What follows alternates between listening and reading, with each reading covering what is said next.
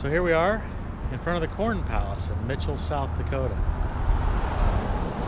I know you're asking, well, why are you in front of the Corn Palace in Mitchell, South Dakota? Well, so we had 2 or 3 things to going this time. Katriel had to go to Des Moines to the World Food Prize, whatever the World Food Prize thing is, in October every year, but she had to go because she went to China. At the same time, our trailer, we found out, is finished, and that's in east central Nebraska, really not too far from Des Moines. So we went and looked at it just a few minutes ago, and they're finishing it up. And so while they finish it, we have 2 or 3 days we have to do whatever we want.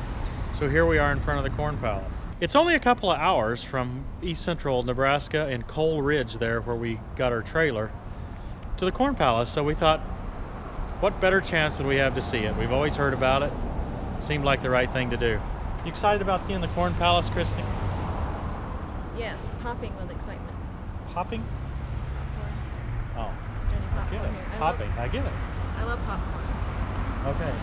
Well, given that the lines are long, Yeah, we may have to wait in line a long time. we better get in.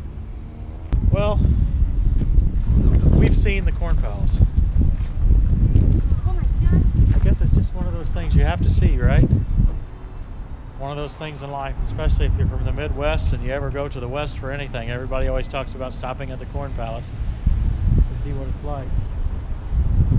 Well, the theme this year was Rock of Ages.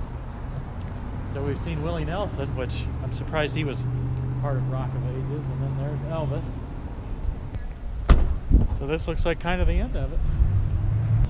So what do you think of the Corn Palace now? It's corny. It is kind of corny. It's cool though. Well, I've always kind of wanted to see what it was like.